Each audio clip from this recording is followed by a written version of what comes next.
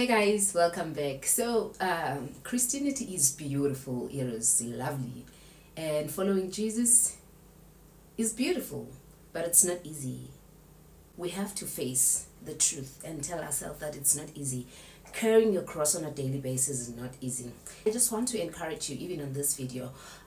So basically, in the book of Acts 12 from verse 1, so James was beheaded and he was killed, right? And now the church was praying for Peter. They had planned that after they had beheaded James and it pleased the Jews, they wanted to also to kill Peter, right?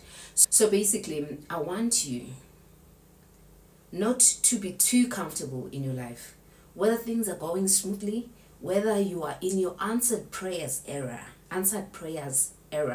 whether things are still, you think that they're looking good. I don't want you to ever feel comfortable and think that the enemy will not come and attack you. Remember that you are a child of God right now. Therefore, you have translated from the kingdom of darkness to the kingdom of light. So the enemy is going to fight you on a daily basis. Let me tell you something. The devil is sneaky. I always say that the devil is sneaky. The devil will come and check in your life whether you are still praying or whether you are still studying your word. You are still doing the things that brings you close to God. You still have the revelation of the word of God. And if he sees that you are slacking and you are no longer praying, I'm thinking the church was comfortable. The Bible does not record whether they were praying for James. So you would think that the church was comfortable thinking that these are Jesus' disciples, so they're going to come out. These are Jesus' disciples. They're just going to come out.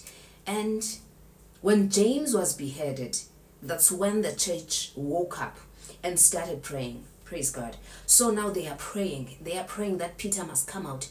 I want you to close the door. Whether things are going well, whether things are not going well, shut yourself and say, God, it is me and you. Prayer is not always about asking things from God. Prayer is a relationship. Prayer is communion with God. So you commune with your Father because you love him. When you love somebody, let's say you've got a husband, you've got a wife, do you talk to them once a month, once a week? Or do you always want to talk to them? So I want you to cultivate a culture where you know that this point in time, this period, it's me and Jesus. This period, it's me and God. And I don't want any distractions. You might sacrifice your sleep. Personally, I sacrifice my sleep because I know that before my son wakes up and before everyone else wakes up, it's easy for me to study. It's easy for me to comprehend whatever that I study. It's easy for me to hear the voice of God clearly before my day starts. So I will take 2 hours, 3 hours, depending on the day, but have a set time where you know that it's you and God, whether you are speaking to God about the things that are happening in your life or you're just lavishing your love upon him because he has lavished his love upon you, because Jesus loves you so much. He died for you. He paid the price for you. So you are not going to give up because the enemy is roaming around trying to see who he may devour. You are not scared of the devil. You should not be scared of the devil as a Christian. And when the enemy knows that you are scared of him, then that's where he strikes. He strikes because he knows that you are scared of him. You are unable to see his tactics. You are unable to see when the devil is striking in your life. You're thinking, maybe this is not working out because it's just not working out. And sometimes, let me tell you, life is very spiritual. The sooner you understand that whatever that happens in the physical realm, it started in the spiritual realm, things will work out for you. Things are going great, you go deep in prayer.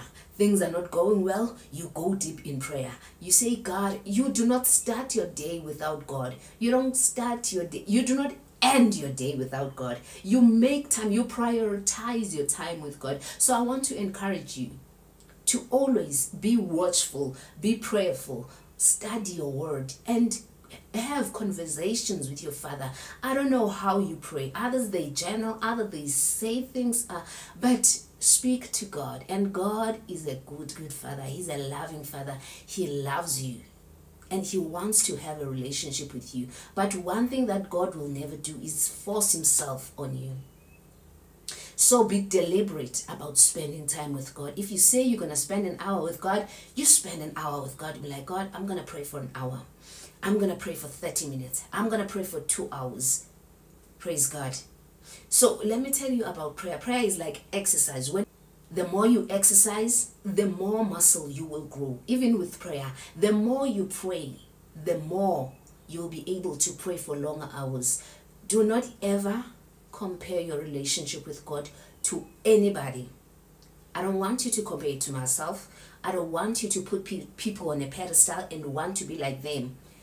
God created us differently. He didn't want us to be the same. He didn't want us to copy each other.